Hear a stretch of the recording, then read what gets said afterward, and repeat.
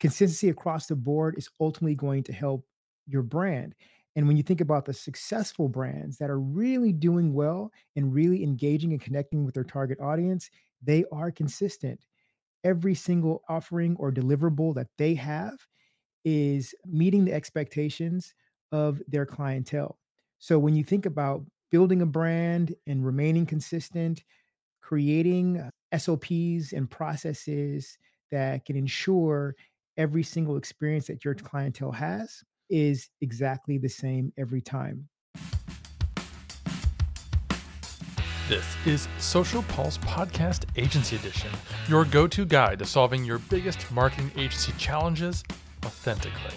I'm your host, Mike Allton, and each episode is an honest and frank look at what agencies go through, from turning clients to tackling tech and ideas that you can apply to your own business. And now, the rest of today's episode.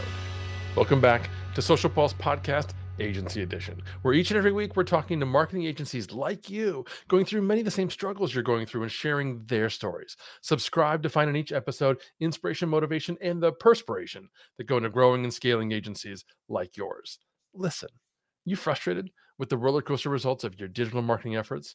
One month you're soaring, the next you're scrambling to explain the downturn. Achieving consistent results can seem like an elusive goal, compounded by factors outside your control. But is there a science to sustaining steady success in digital marketing? Today, we're unpacking that very puzzle with Juntae DeLane, a digital marketing strategist and founder of Digital DeLane. Juntae has engineered a formula for achieving consistent and reliable digital marketing outcomes, harnessing the power of data to maintain a steady trajectory. If you're ready to move from inconsistent results to consistent success, Juntae is here to reveal the roadmap. Let's dive into the science behind digital marketing consistency. Hey, Juntae, welcome to the show. Hey, Mike, happy to be here. So glad to have you. Let's start with the basics. How Okay. do you define consistency when it comes to the context of digital marketing? Wow. Well, that's a great question. I think consistency really revolves around having a steady brand communication, a steady cadence of communication of all of your brand assets and communication and so on. It also comes with building trust and relatability amongst your clientele or whoever you're targeting. It also focuses on ensuring that every single transaction is the same, of the same quality, of the same impact, and so on. And so this is really all the factors that revolve around having a consistent brand marketing campaign for your client or any organizations that you may represent. I'm so glad you put it that way because sometimes when I ask people that, their answer is, well, we post Monday, Wednesday, Friday at 1 p.m. That's their definition of consistency, which is not what we're talking about here, right? We're not talking about necessarily posting the same time of day or the same day of the week. That really doesn't have anything to do with being consistent as a brand. Yeah, that's good to have a consistent schedule, maybe, but what's so much more important is everything that you outlined there. So I thank you for sharing that. What would you say inspired you to develop a formula or approach that focuses on achieving consistent results in digital marketing? Yeah, I mean, Mike, when you look at all of the popular brands, and so let's say, for example, a lot of fast food restaurants that deliver consistent results. You walk in the door, the customer service, the environment is all consistent in what you would expect. When you order your food and get your food, it looks like the pictures on the menu. Consistency across the board is ultimately going to help your brand. And when you think about the successful brands that are really doing well and really engaging and connecting with their target audience, they are consistent. Every single offering or deliverable that they have is meeting the expectations of their clientele. So when you think about building a brand and remaining consistent, creating SOPs and processes that can ensure every single experience that your clientele has is exactly the same every time. Some key points there to help establish a consistent delivery of your offering is something that we at Digital Delane really adopted when it comes to managing our clients. And so one, we have an SOP, and that SOP is attached to a specific service offering that we have. An example of that would be for our social media marketing. How can we create social media campaigns on behalf of our clients that is consistent, that has the same level of quality content, that has the same level of engagements, whether it's proactive engagements or reactive engagements. It has the same level of creative assets that are of high quality across the board. And what we do is we implement that SOP to make sure that we have checks and balances in place to when it comes to identifying the persona and getting research on that persona, when it comes to focusing on the where we should engage, whether it's in on the timeline of our client or out in different online communities where our client's target audience resides. There is a formula established, and we leverage that formula for every single client to remain consistent across the board. I love that you started this with an analogy to fast food because I think there's another element to that that's true, which is that if you walk into a fast food restaurant, this happened to me relatively recently, and the food isn't what you're used to. If it's inconsistent with your past experiences and expectations, you pick up on that instantly. You notice right away if the fries are cold or the burger's missing the cheese or whatever it is that you were expecting to receive. And it's something I think, and I want to know if you agree with me, you don't think about that when the consistency's there. If you Mm. go in, you place your order, you get what you expected, you don't think about it. You just go on to eat your food or do whatever it is that you were expecting to do. It's when it's messed up that it's suddenly really a stark difference in your past experiences. And I feel like that's the same thing with brands and their marketing. When they're inconsistent, it's noticeable. When it's consistent, it's only noticeable to people like you and I who are paying attention to the marketing. The consumers probably don't care. Would you agree with that? I would agree with it. I think when you are looking to focus on when your target audience believes that the service that they have is inconsistent, you want to establish that feedback loop, right? And gathering audience insights is, of course, key in that process.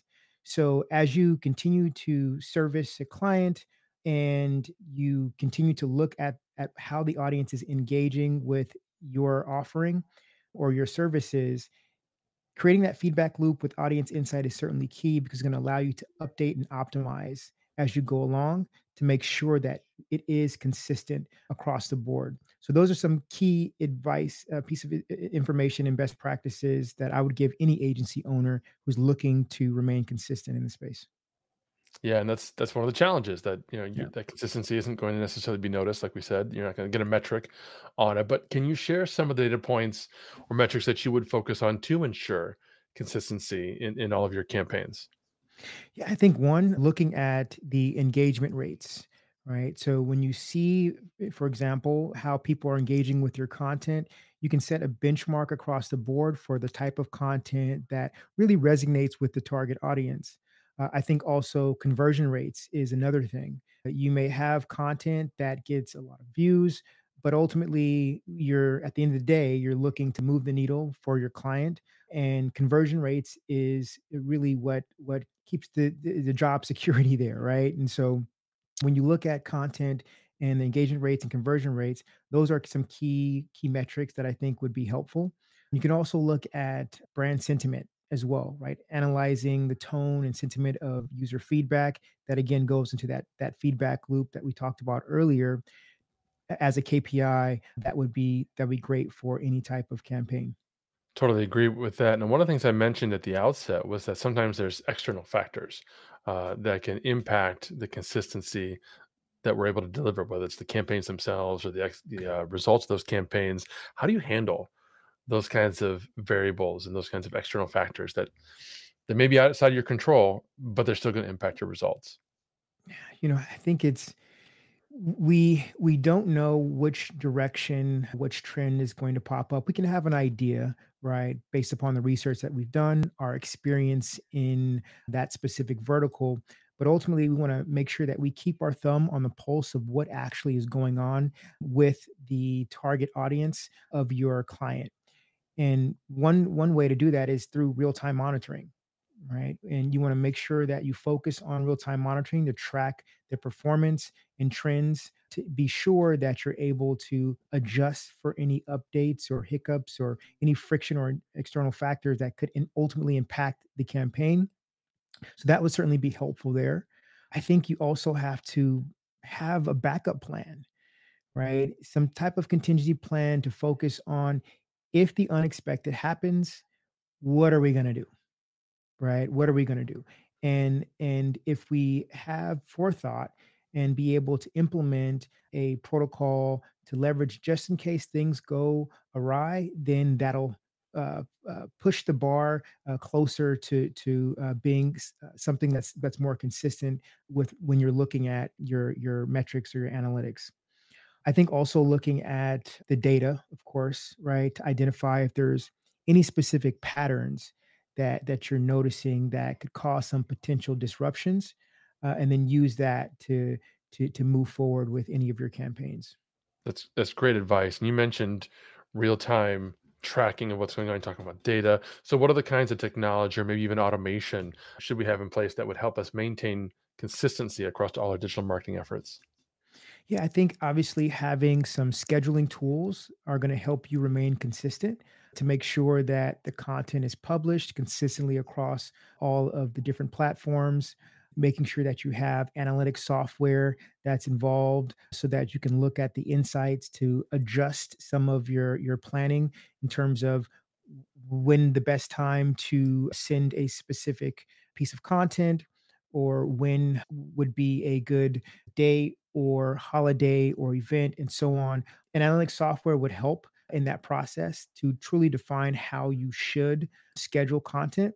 Also, you want to focus on having some type of customer relationship management system, obviously CRM, so that you can manage the interactions with your target audience so that consistently based upon their behavior or based upon sort of their life cycle with consuming your offering or your client's offering, you can create communications that would meet them where they are, meet them when they're actually going to need that offering, and schedule it out beforehand to help remain consistent, remain top of mind, and so on.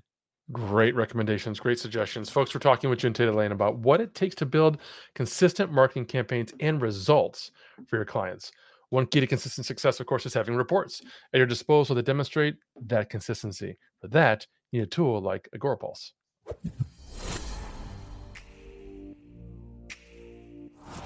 I actually can't say enough great things about the reporting with Agora Pulse. I feel like that is my job security every month. My clients aren't that active on social media, which is why they have me manage their profiles for them. And when they get that report, it verifies that they're making a good investment. The metrics downloads are so simple and easy to read, and it really helps me show where we are doing things right on social and where we need to improve. So I think one of the main reasons why we decided to move to Agora Pulse is because it's a more comprehensive, integrated tool for all of our marketing needs. So rather than what we have had to do historically with Sprout, which is use certain parts of that platform that work really well and then supplement it with other outside tools, by moving to Agora Pulse, we were able to keep all of that into one technology platform, which is not only a time saver, but it also makes sure that our analytics and all of our reporting's on point because we're pulling all from the same source.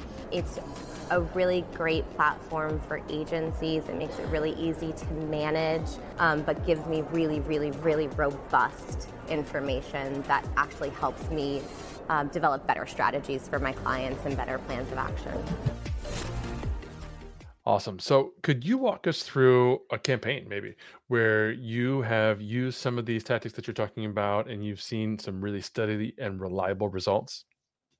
Yeah, I think one successful campaign that we implemented at Digital DeLane for a client who was in the e-commerce sector, where we essentially implemented a consistent posting schedule to make sure that the brand stayed top of mind for their audience, and that we continue to engage at a high frequency, whether it's proactive engagements or reactive engagements as well. We had periods of time where we would check the analytics and revise any of the ongoing strategy that and posting that may be taking place. And ultimately, with this structure, we were able to get an increase in engagement rates, steady rise in the followers, and of course, a notable boost in sales conversions as well. Love that. So, when you're talking to clients, some of whom might be saying things like, "Hey, we want to go viral," or other kinds of kind of bizarre expectations. How do you set realistic expectations while you're still aiming for consistent performance? It's an interesting topic, and it's something that I teach my team about often is making sure that we establish realistic expectations for all of our clients at Digital DeLane. And I think it starts off with me, right? As the founder, I think one of the things that we do earlier on is we make sure that we have a pretty robust onboarding and kickoff process. One of the things that we do with regard to onboarding is one, making sure that when we develop our proposals, it's clear communication and they understand what's in the proposal. During the onboarding process, we have them fill out information about their brand so they can upload all the assets. We focus on giving them information to connect with various profiles, the Meta Business Suite as a partner, and all the other profiles as well. And then we focus on having them schedule a kickoff call with the agency. Before the kickoff call, they'll receive series of communications that walk them through exactly what they can expect during the kickoff call, what they're responsible for, what they should bring, and so on. During the kickoff call, we focus on going over the overarching strategy of what we are planning on doing for them. We also answer any questions that they may have, or we look at their client brief that they completed during the onboarding session to see if there's any holes or any questions that we have or anything that we want to firm up a little bit. And also we make sure that during this kickoff call, we have them identify what their goals are, and we identify specific KPIs, whether it's getting more leads, getting more conversions, impressions of brand awareness, and so on. And then we also look at our scope. And when we do these two things together, we identify if there's any gaps with regard to what they're expecting. So if they're expecting, to get, a million customers in a month, but they're on a starter package, well, there's a gap there, right? Yeah. So what we would like to do is use that opportunity to either upsell or cross sell, but also leave them with the impression of this is where we are, this is where we're going to start, and we can eventually grow to that point. And so we want to make sure we set realistic expectations by having them identify their goals and checking that against the scope that we're actually contracted for, and then move forward from there. So those are a couple of ways that we really focus on helping the client have realistic expectations about the deliverables that we have. That makes sense. Now, almost every agency owner I talk to is a little bit different. So I'm wondering, are you primarily sales focused personally? Are you like the face of the company from that perspective, or what is it your role? What is your role? Yeah, so now I'm at about 85% autonomy with the agency. So I'm taking a step away from the sales, even though I do hop in on sales calls for clients that may know my name or may have engaged with me outside of the agency. But ultimately, we have all the key players in place as of now, and I come in and just in case there's a larger client, I can help seal the deal. Awesome, awesome. And then they just had that great onboarding process to pass them on to the rest of your team. That's terrific. What about some common pitfalls or mistakes that agencies or clients should look out for when they're trying to be consistent with the digital marketing efforts, but these kinds of things are relatively common roadblocks or stumbling blocks that they might run into? Any of those come to mind? Yeah, I think the common mistakes that many marketers face when executing campaigns is neglecting the audience insights. And primarily as marketers, the first thing that we may think about is let's create content and let's showcase all the wonderful things that our client offering has. But they really don't, oftentimes, they don't pay attention to what the audience wants, in particular for social media. Right. So, what we like to do is we like to focus on identifying the key offering for our clients and also what resonates with the target audience and try to infuse that offering into actually what resonates with the target audience. So we start off with what the audience likes first and then try to infuse the client's offering into that instead of doing it the other way around. So that's one thing I think is highly neglected for many marketers across the board. I couldn't agree more. In a previous life, I was a website designer, and one of my clients was a cat breeder. and she wanted like bouncing gifs of kittens scrolling across her page. And I had to fight with her because I'm like, this is not necessarily what your target audience is looking for. This isn't going to help them make a decision about purchasing a cat. It's just adding noise That's to your right. website, and that's not going to help anyone at all. Now, I've got just two more questions for you, and this is the one that I love asking every agency owner because the answers are a little bit different and nuanced, and it's really interesting. So I'm wondering, how do you currently measure the business impact of social media in the context of maintaining consistent outcomes? Well, I think that is the question that provides a great deal of clients for us because we do have a formula and have figured that out. And we actually use Agora Pulse to help with that. The Agora Pulse social ROI feature is wonderful and it's working really well for us. Essentially, what we do is we make sure that we try to link all social media activities to any type of sales and lead generation. So we make sure that we have all of the Google Analytics data piped into Agora Pulse so that we can see exactly how much traffic is being drawn from our social media activities. Obviously, leveraging UTM parameters through unique tracking links and things like that, so we actually can showcase the work that we're doing and how it's contributing to the client's bottom line is something that is it's helpful when maintaining consistent outcomes and moving the needle for our clients. Love it. Appreciate the shout out. Thank you. That's Sure. Yep. fantastic. Last question, Juntae. I'm just kind of wondering, what are some of the actionable steps that our listeners can take to start achieving steadier results in their digital marketing campaigns? Yeah, I think the actions that people can take when providing steady results for clients would be define clear goals. What is the goal of the campaign and make sure it's specific and measurable. Creating a content calendar, of course, is key. Making sure that you have all the content planned out and you have all of your resources and efforts created beforehand to create that content and then publish it. Also, consistent branding as well, making sure that there's consistency across the board for all the content, whether it's the look, the feel, the filters, the types of images, so on and so forth, remain consistent. And then having a cadence of client engagement is also very important. Making sure that you're checking in specific in periodic times for sync meetings with clients is certainly going to be helpful. And then making sure that you also are analyzing the data beforehand so that you're able to adjust your campaign down the line. So those are some key things that I think would help any marketer to achieve consistent marketing campaigns for the client or any organization that they represent. Love that. Terrific advice. Juntae, this has been fantastic. Thank you so much. Such great information. For those who want to learn more about you, they might want to follow you or connect with you. Where would you send them? Yeah, so you can just Google me. I have a pretty unique name, so just Google Juntae DeLane. You can also check out our agency website, which is digitaldelane.com. We also are looking for partners, so if you want to partner up, feel free to go ahead into that website and click on partner and go from there. Thanks, Juntae. Thanks all of you for listening. Don't forget to find the Social Pulse Podcast Agency Edition on Apple and leave us a review. We'd love to know what you think. Until next time.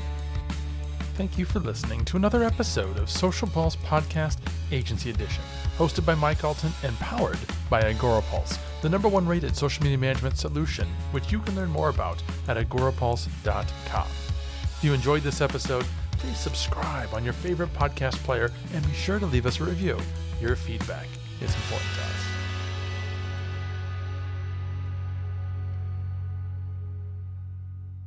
You may know you're listening to this show along the Marketing Podcast Network, but did you know there are other great shows on MPN to help your business? Robbie Samuels hosts the On the Schmooze podcast. Robbie, tell listeners what to expect from the show. Since 2015, I've interviewed entrepreneurs who overcame challenges to achieve success in their field or industry. Tune in to On the Schmooze to listen as I ask deep questions to elicit untold stories about leadership and networking. And where can people subscribe? Find the show at ontheschmooze.com or on marketingpodcast.net, or just search for it wherever you get your podcasts. You heard them. Go subscribe. This podcast is heard along the Marketing Podcast Network. For more great marketing podcasts, visit marketingpodcasts.net.